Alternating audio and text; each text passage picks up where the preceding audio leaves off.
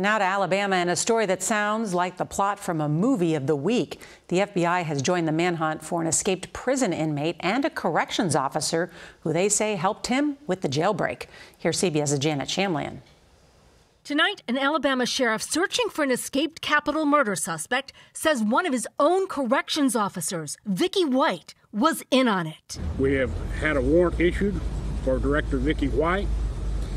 The charges are permitting or facilitating an escape in the first degree. White claims she was driving inmate Casey White, no relation, from the jail to a courthouse mental health evaluation on Friday, then going to a medical appointment herself. The sheriff now says neither statement was true. And taking a prisoner without a second deputy was a violation of policy. Her patrol car was found in a shopping center parking lot later that day. The patrol car left the detention center and went straight to the parking lot. There was not enough time for them to even attempt to try to come to the courthouse. This is Casey White last week inside the jail where he was being held on charges of capital murder, 6'9" and 260 pounds.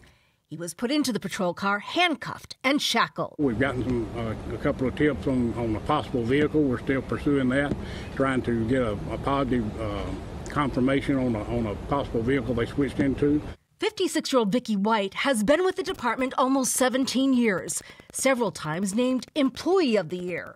The widow, who had no children, submitted retirement papers Thursday.